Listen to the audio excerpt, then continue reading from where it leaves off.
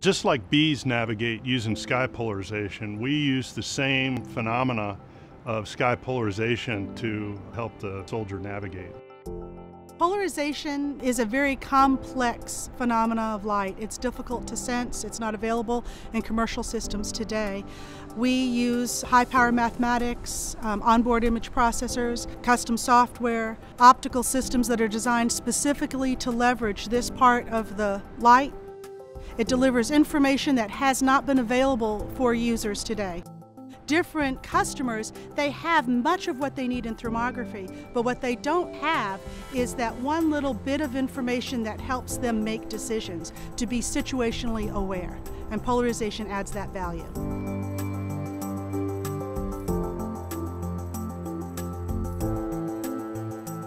We have discovered that our polarization sensors can find oil floating on water really well.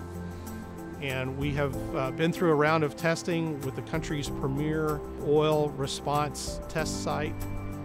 You could set up some of our cameras around an oil rig or at a transfer point or along a pipeline and not have to man the surveillance equipment to make sure that you're not spilling anything. You could set it up to autonomously alarm when you get a spill.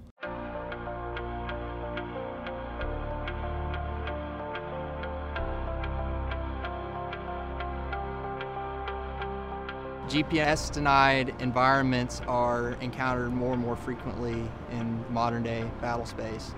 And so any type of solution which can aid in navigation in these GPS-denied environments is critical. So SkyPass is a sensor that can provide a navigation solution in these types of GPS-denied scenarios.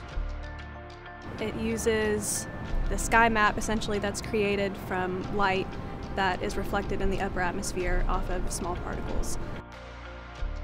Over the next 10 years, the systems and prototypes that we're developing today, they're going to become more mature, and there's going to be manufacturing breakthroughs that will allow us to drop the cost. But today, we've developed systems that are field-ready prototypes so that we can develop the different applications for this new emerging technology, polarization sensing.